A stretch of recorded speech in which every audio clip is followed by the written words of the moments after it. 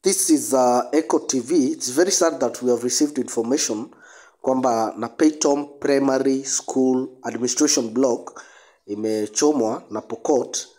And according to somebody who narrated to me, amesema kwamba hawa Pokot walikuja ni kama walikuwa wanakuja kwanza kwa administration ya askari.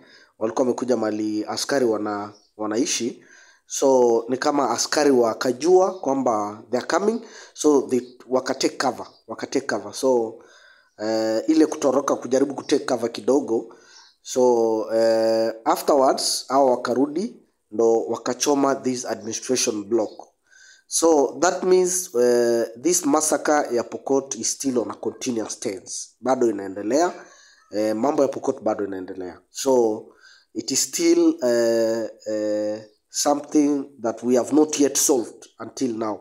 I remember President Ruto alikuwa hapa Turkana na akahonya Pokot in a national TV na zile platforms zingine zilikuwa pale, akasema kwamba tafadhali, you are supposed to end this insecurity matters. You are supposed to end it, na si tafadhali. And it is still ongoing.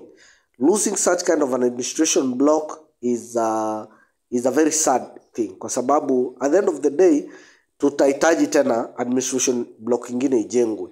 And you never know, kama ungekuwa umekutana na binadamu mbele hapo, ingekuwa saa hizi ni issue ingine, wangekuwa wameua.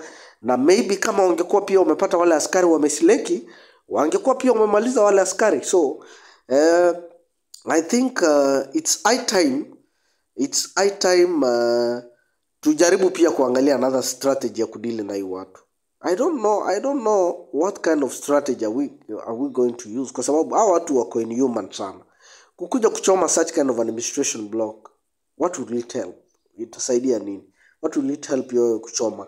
Ni kama ni watu ambao wanakuja kufanya fujo. So this is an issue that have been reported, and I think the leadership of Turkana itaweza kuona. You other guys wale muna view Echo TV, kindly try to share the information so that we may get another strategy of dealing with these guys. And it is very sad for Turkana East, for Turkana South, that you guys amjawai pumzika. Very sad.